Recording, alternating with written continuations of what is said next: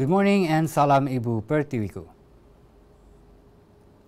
The currently unstable development of the global economy will not stop Sarawak from moving forward. According to Chief Minister Datuk Pandia Bang Zohri Tun Abang Haji Openg, this is a good time to inject a more capital expenditure for development purposes. He explained by raising the infrastructure spending, the services that are required can also be improved. In other words, you inject your expenditure in the public sector, that will definitely spill over to the private sector. Number one is the construction of all these infrastructure projects that needs material, and this means that the supply and demand of materials will be there, and of course they will be able to employ people, technicians as well as engineers in all these infrastructure projects.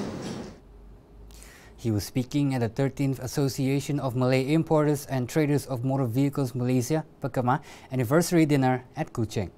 The infrastructure development will not only focus on the construction sector, but will also involve the agriculture and tourism sectors. This will at once be able to provide economic returns for Sarawak. According to an official press statement, July 30 will be marked as a public holiday as Sarawak will observe the King's coronation. The Sarawak Government Gazette dated July 17, 2019 says that the state government will observe July 30, 2019 as a public holiday in conjunction with the coronation of the 16th Yang Dipertuan Agong Al-Sultan Abdullah Riayatuddin Al-Mustafa Billah Shah.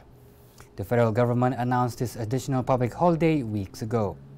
Chief Minister Datuk Pandia Bang Zohri Tun Openg has said on July 6 that Sarawak would follow suit and declare July 30 as a public holiday in conjunction with the coronation.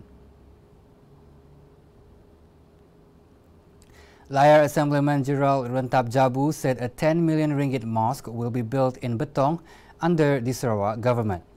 He said the mosque would incorporate modern designs and decorations of Malay ethnic parents and other ethnic groups, which symbolize the close racial unity in the Betong division.